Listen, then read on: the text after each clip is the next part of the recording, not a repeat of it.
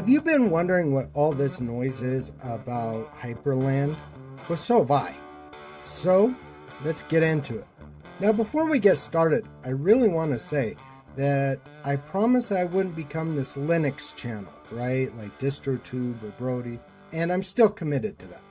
However, I was switching over to Fedora, and I was thinking I might try this Hyprland, and I found a script to automatically install it, and I said, why not? Let's just give it a try and see what I think. So here we are. Do you like this content? Well, smash that subscribe button and hit the notification bell if you feel so inclined to do so. So, let me give you a quick crash course. To kick things off, Super plus Enter spawns a new terminal. And if you got multiple tasks, well, the windows tile neatly like any other dynamic tiling window manager. And when you need to focus, Super plus F brings a window into full screen mode with a single keystroke. For quick access to options, the Super key opens up a Rofi menu offering a wide range of choices at your fingertips. Managing wallpapers is a breeze too, with Ctrl-Alt-W easily changing them whenever you like. And if a wallpaper decides to vanish, just hit Ctrl-Alt-W again and you're good to go.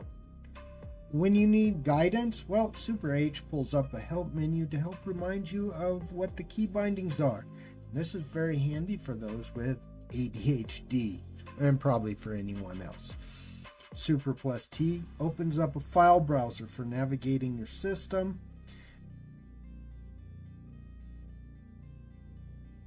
Shifting layouts is a cinch, with Super Alt L offering different arrangements for your workspace. Are you exploring customization options for your panel? Well, Super Alt B and Super Control B reveal panel styles and layouts. So far, what do you think about Hyprland? And is Wayland ready for production? Leave me a comment in the section below. Is there just something about the desktop you can't live with? Or maybe something you can't live without? Well, the Hyper or Waybar folders inside the .config folder houses deeper configuration options. So there you have it.